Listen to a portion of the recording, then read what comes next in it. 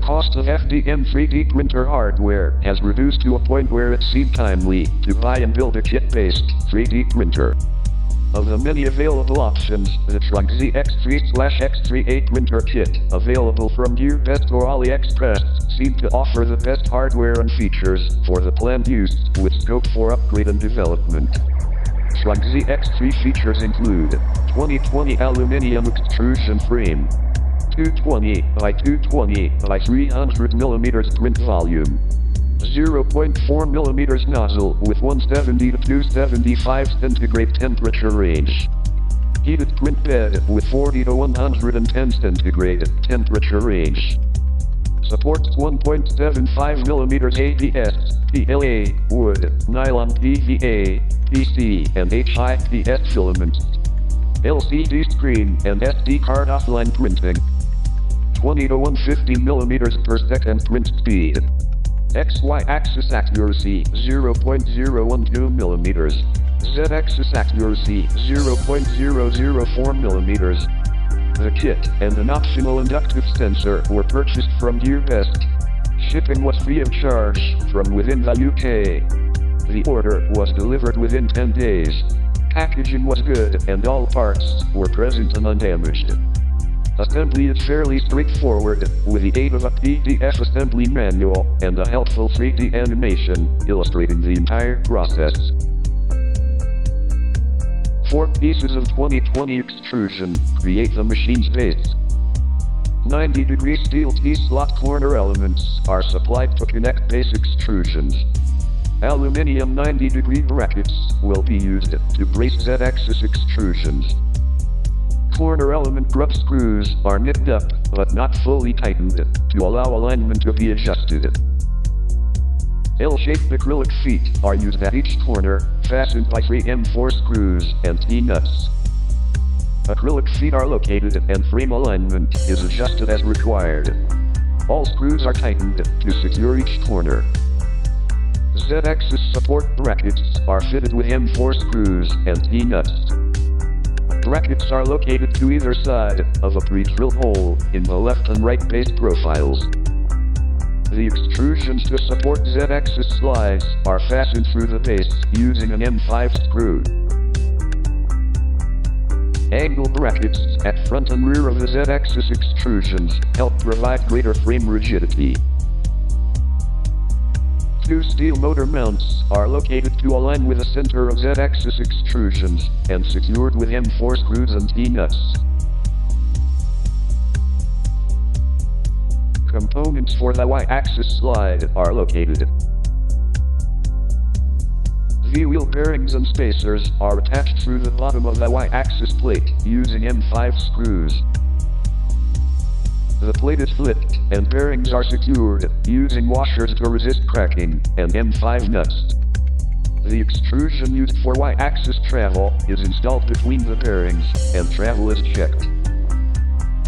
The Y-axis assembly is turned right side up and installed along the center line of the XY base frame. It is secured front and rear using aluminum 90-degree brackets. At this point, an idler bearing for the Y-axis drive belt is constructed. The recommended method depends on an inadequate acrylic mount. Acrylic parts can be prone to cracking and failure under tension, so an alternative method was devised. A thin metal plate opposite the acrylic mount gives far more support for the idler bearing. The Y-axis motor mount is also an acrylic plate. It incorporates a limit switch. The plate is mounted at the rear of the Y-axis extrusion and secured with M4 screws and T-nuts. A stepper motor with drive pulley is fastened to the plate, and the pulley is centered on the slot in the Y-axis extrusion. A drive belt is secured to the rear of the Y-axis slide. It passes around the drive pulley, along the bottom slot in the extrusion, and over the front idler bearing. The belt is secured to the front of the Y-axis slide and tensioned. Rotating the motor shaft and drive pulley operates the Y-axis slide. Components for 2 Z-axis slides are located.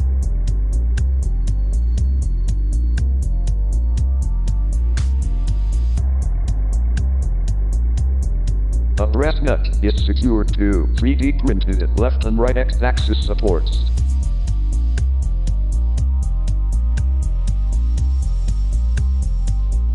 Left and right X-axis supports are attached to inner Z-axis slide plates. Steel motor mounts are attached to outer Z-axis slide plates. Inner and outer Z-axis slide plates are bolted together using spacers to align V-wheel bearings with the center of the slide. The completed Z-axis slides are mounted to right and left uprights. Note the vertical orientation of the right side motor mount compared to the horizontal orientation of the left side motor mount.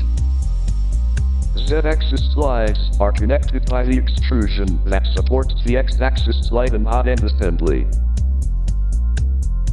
A stepper motor to drive the X-axis is secured to the left Z-axis slide, and the drive pulley is fastened to the motor shaft. A stepper motor with a small feeding gear to drive the extruder is temporarily secured to the right Z-axis slide with a single screw. Assembly of the extruder parts will permanently mount the motor. A metal extrusion seat is fastened into the motor body through two front holes of the motor mount, and the temporary screw is removed. A spring and small socket head bolt are positioned on the extrusion seat. An extrusion clip compresses the spring assembly against the extrusion seat.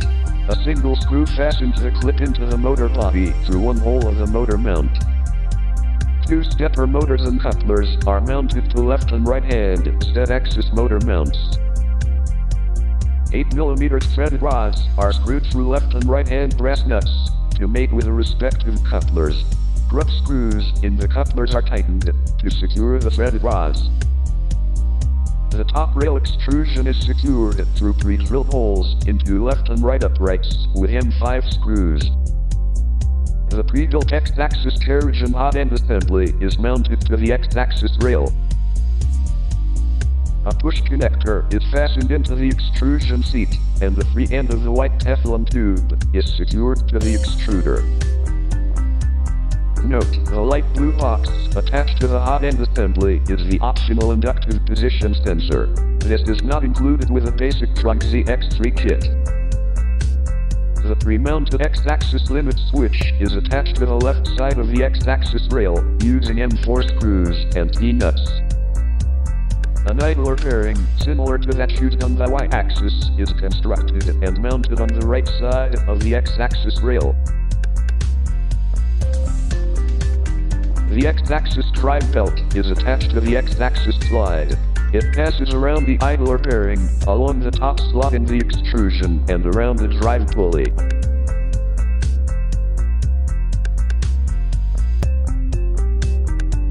The belt is secured underneath the X-axis slide and tensioned.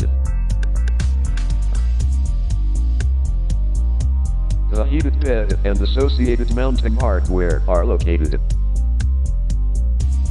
When mounted, the heated bed is suspended above the Y-axis slide by springs. Knurled fasteners below the slide facilitate print bed leveling and fine height adjustment. For a standard Tronxy X3, the last step of mechanical assembly would be to add a micro switch as limits trigger to the right Z-axis upright. As previously noted, this machine uses an optional electronic position sensor instead, as in the Tronxy X3a and Tronxy P802.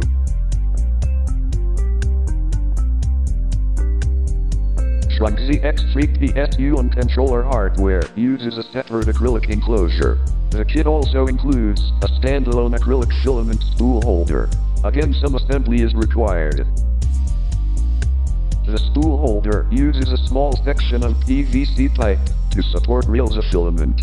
The pipe is held by the small acrylic clip on each side visible in the image.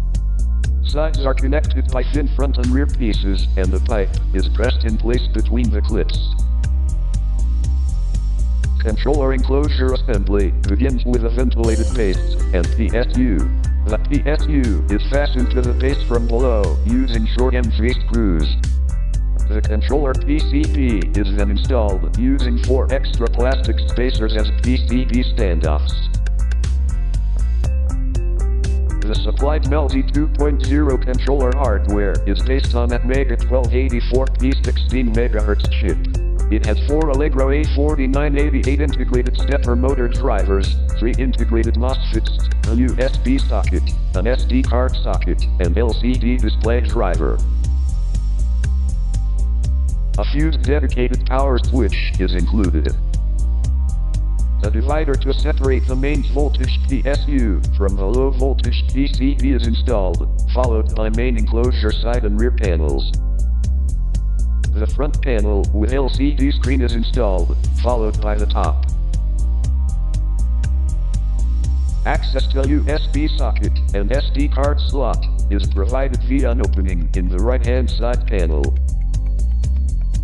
Printer wiring enters via an opening in the rear panel. Mains power plugs in at the rear. Printer and controller wiring will be addressed in a follow-up video. There are some modifications required to this assembly for safety reasons. Some points about modifications to mechanical components and assembly methods should be made. 1. Connections to acrylic plate components should use washers to distribute load, helping prevent cracking or snapping. Washers are not supplied with this kit. 2. Tronxy instructions: reduce crude idler bearings with inadequate support. Reconfiguring X and Y axis idler bearings using longer bolts, some washers, and small metal plates creates stiffer, more reliable bearings. 3.